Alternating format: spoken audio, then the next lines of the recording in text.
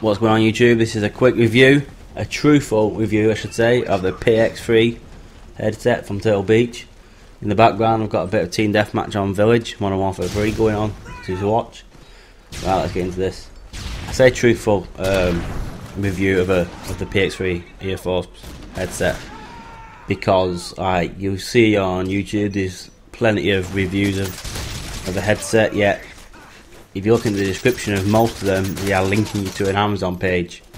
So they are getting, so if you click on that link in the description, they're getting 10% of the money if you then buy that headset. So 90% of them do say it's the best thing since sliced bread.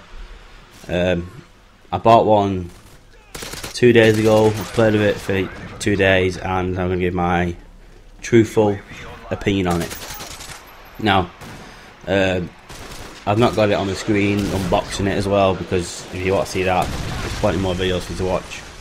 That's why I just put the gameplay in the background. Right. First thing everyone always talks about. One sec, sorry.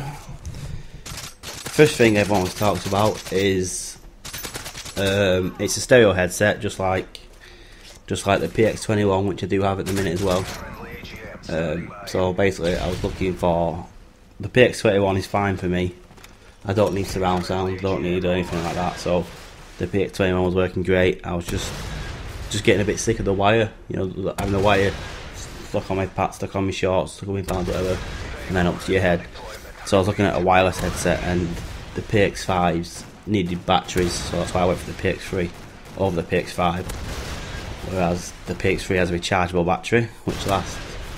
Yeah, it does last a while. It does last 10 hours, it says. So it does do what it says in the box. That's another thing, guys. People just read the box to you. Like, you can see the box in the shop. You got to go and look at the box. I'll tell you how it actually feels to use, how I felt using it and sort of thing, and the different settings on it. So yeah, that's what I'm saying. Yeah, the battery life was great.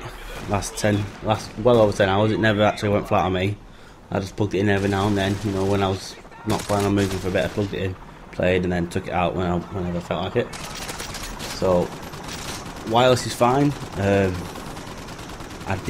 was losing like sound every now and then for a second or two, but that does do that every now and then with my PX21 as well. You know, I'm on one for free.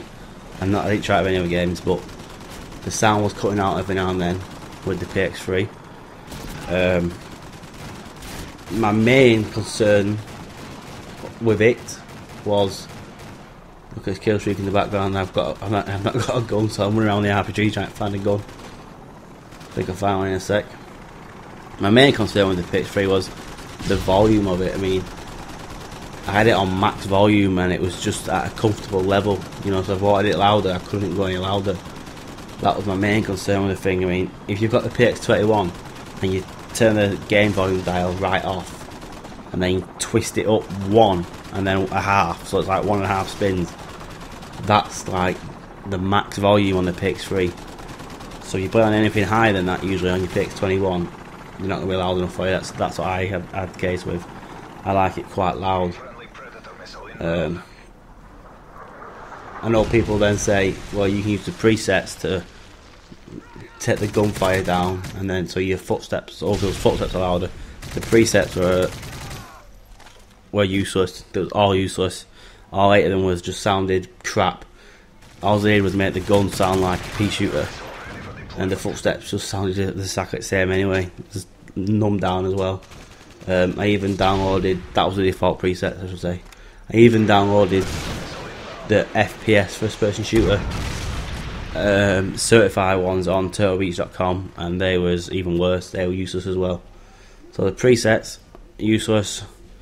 The game volume, not that great. What else was to talk about? The buttons on the headset, I wasn't quite used to that, so I had to keep taking it off to what button I was pressing. But apart from that, they work fine. There's a death there.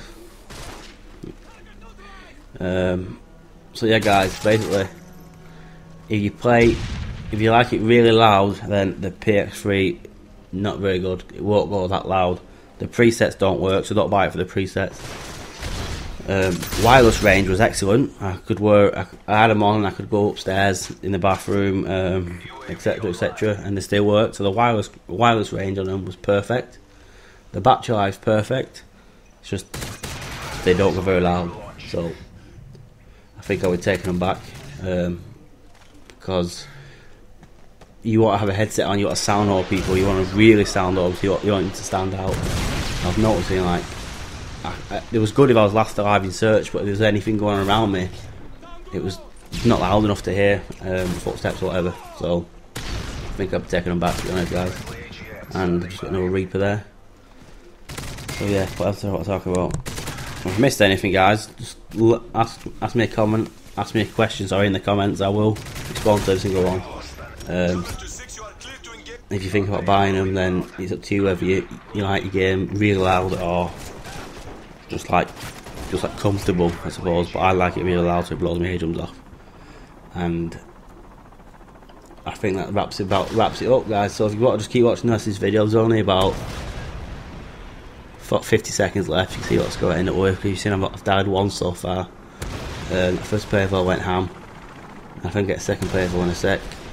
So that's what you guys watch the rest of the video. Leave a comment, subscribe, rate, whatever you want to do, and there's the game over.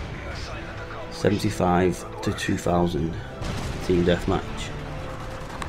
What did I get? Let's have a look.